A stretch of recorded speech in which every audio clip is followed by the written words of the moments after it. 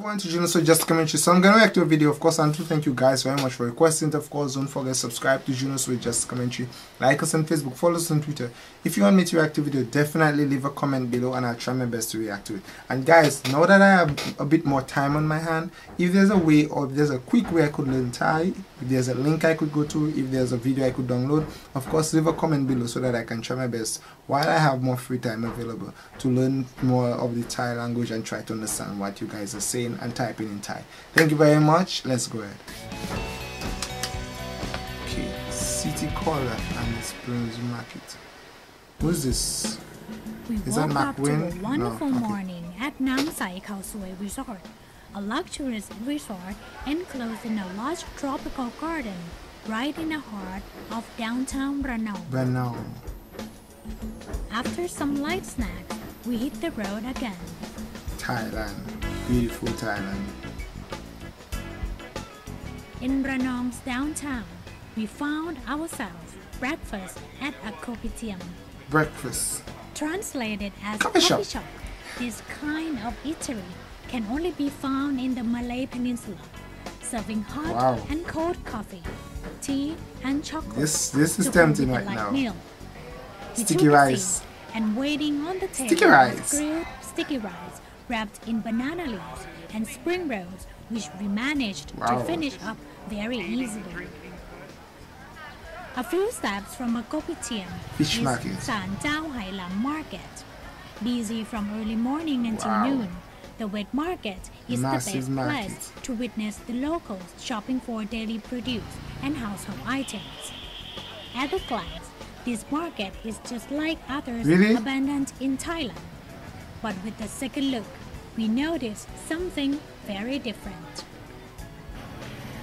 Being so close to the Myanmar border, Ranong is the province that is full of Myanmar laborers, and at this market, it's the only market in Ranong that Myanmar laborers come to shop for daily items. Then, it's like entering the land of the Burmese.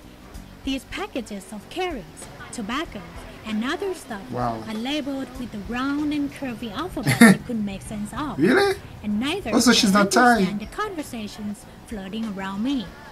Anyway, I had a pretty fun time window shopping.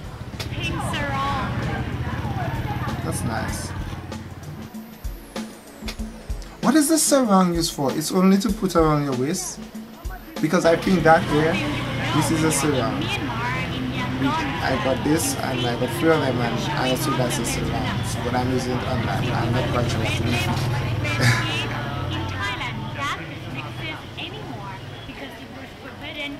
Her voice pitch is very high.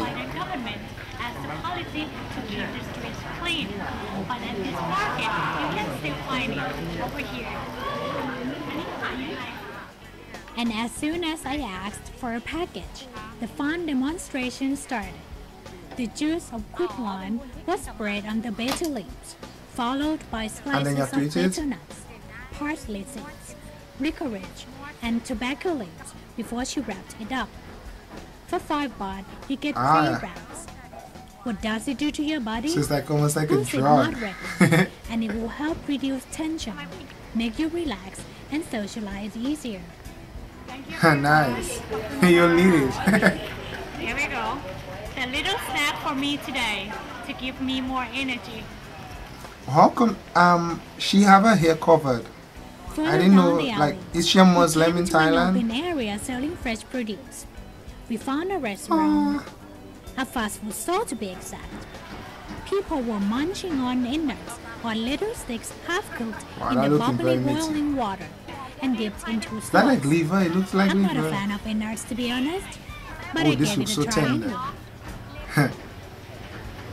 It's very tender. Oh really? Billing was done by counting the number of the empty sticks. Another business here that's based is it colorful city there? Yeah, city color. Very neat.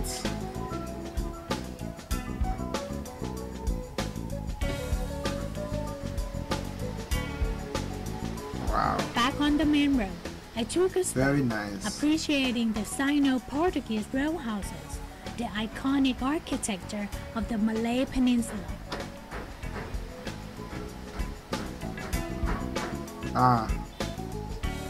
Art. Luang Pot Boutique Hostel is another great sample of the Sino-Portugese architecture. Let's go in and check it out. The hostel is set in a renovated building that's over 100 years old, using leftover materials from other resorts and refurnished with antique items the owner inherited from his great-grandfather. Recognized as the town sample of successful historical building restoration, the hostel is a chic and friendly shelter for travelers who love to linger within the atmosphere of older days. And now we're standing with Kun Boy, the 5th generation owner of this building and the present owner of Luang Pot Boutique Hotel. Sawadee-ka, Kun Boy. Could you please tell us a little bit about this building, the history of it? The history of the building, this building is around 120 years old. No, it's the a mirror, first is it? owner is my first generation from You see the mirror, you see the person in the camera. You see the person taking a picture. I come back to about 2 and 3 years ago. Then I come to renovate everything. But now before I came here, it's very old, Very shabby. Yes. Yeah, I it want to looks make ghostly. it new. But I said try to keep everything in the original and the same thing. As Kun Boy led us out of the building to the area behind it, he showed us the ghostly structure of another building. The plan to restore that building, put in more rooms, and decorate them in the same style of the front building. I hope the structure is strong. Gotta be careful. Because if the structure is too old and you renovate it and make it look very nice and beautiful, and then something like an earthquake comes, if it's very weak, it could fall down. Be careful. But it would tear down the history and intangible value as well. Wow. And then we went to Wari Banpok Temple. Sitting on a hilltop, the temple hosts the longest reclining Buddha statue in the south of Thailand, have no over hair. 20 meters long. Being one of the most visited temples in Ranong by Myanmar people, these temples got a line of monk statues, which are modeled on the routine of the monks in Myanmar themselves.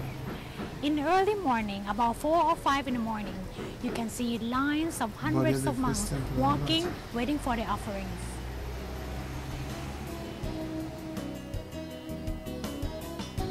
Leaving the hilltop, we headed to the small pavilion downhill, where the much revered body of the temple's first abbot is kept. What? The corpse of the first abbot. They have the body in there still. Is another highlight of this place. The body just could not be burned when they tried to cremate him, and it remains the mystery for Buddhists and visitors alike. Wow. Before the last light died out, we went to Raksa Warin, another famous hot spring of Ranong. The temperature of the three pools is as high as 65 degrees Celsius, and they are among the very few hot springs in the world that contain no sulfur. If you wish to bathe, there is an area separated from the pools which requires an entrance fee. And in that reserved area, you can also relax and let your mind drift along with the sound of the stream. Nice, that was a good video. At good video Ranong presentation, River's of course. estuary, No, we watched the sun fade and the fishermen return from the their body, daily catches. Taking in such a serene atmosphere, I'm quite sure I saw the body. I was already thinking of my next vacation. Yeah, that's the body in the casket. So what, it couldn't, it never decomposed and it could not get cremated? Wow. I guess it really is a mystery. What's the story behind this one, guys? Leave a comment below, of course. I would love to know about this one, because they tried to cremate it, it didn't burn, and for sure it didn't decompose. I suppose maybe they gave it balm in that thing you have to, they usually put it in the body for them not to decompose. So that's a very interesting video. Of course, thank you very much for requesting this video. Subscribe to Junosuede Just Commentary. Like us on Facebook, follow us on Twitter. If you want me to react to video, leave a comment below and I'll try my best to react to it. Thank you very much. Bye guys.